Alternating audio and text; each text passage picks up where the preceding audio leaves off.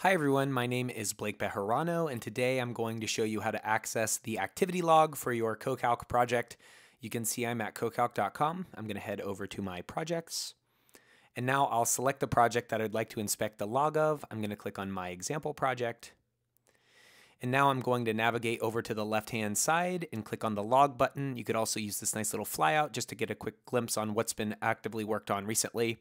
But I want that full page view, and you can see that Blake Alexander Bejarano deleted a ton of different files 11 minutes ago, and you can scroll down to see various collaborators that were working on different files. But this is a quick tip and trick on using the CoCalc UI. Please like, subscribe, and follow for more, and I will see you next time. Thanks again.